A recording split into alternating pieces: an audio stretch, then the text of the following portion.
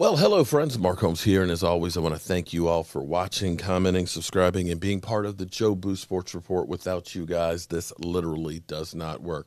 All right, so we've got some news for our Cowboys. I guess you could say it's free agent signings. We've done what the Cowboys typically do in free agency, and that is signing our own. We have actually Cedric Wilson and Antoine Woods have been given their original round tenders of $2.13 million. So those two guys will be back on one-year deals. Now, the Dallas Cowboys are realizing that more than likely they're going to lose Andy Dalton. Andy Dalton is actually getting a lot of play out there from teams. Not so much the amount of money, but more so they're looking and saying that you'll have an opportunity to have more playing time. So that may be more important than anything else to Andy Dalton, is actually getting on a team where he has a chance to compete.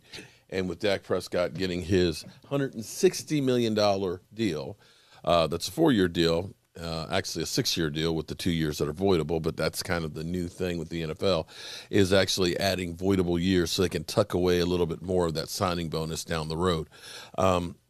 He really won't have a chance unless Dak Prescott gets injured to really make an impact as far as being able to play and compete for a job. So be prepared to say goodbye to Andy Dalton. In other news, Malik Collins, third-round draft pick of the Cowboys 2016, who played 1 year for the Raiders, just signed a 1-year deal with the Texans for $6 million. So shout out to Antoine Woods. Get that money, bro. And that's where we are as far as free agency goes for the Dallas Cowboys. Again, the only moves, Cedric Wilson and Antoine Woods will be back next year for the Cowboys. Thus far,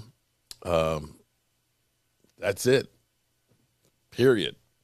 If you're looking for the Cowboys to have a whole lot of stuff done in free agency on the first day, especially tampering day, it's not. It's not what the Cowboys do. They look for value, veteran minimums, and stopgap measures. So as far as Jerry Jones changing, well, we haven't gotten that yet. So I hope you guys tune in tonight, 9 o'clock Eastern. We'll be here for our live stream as always, doing what we do, which is live stream to you guys. Michael Anthony will be here in the house. We'll be talking about the latest updates of what's going on as far as free agency goes with the Dallas Cowboys, and just kind of having a party.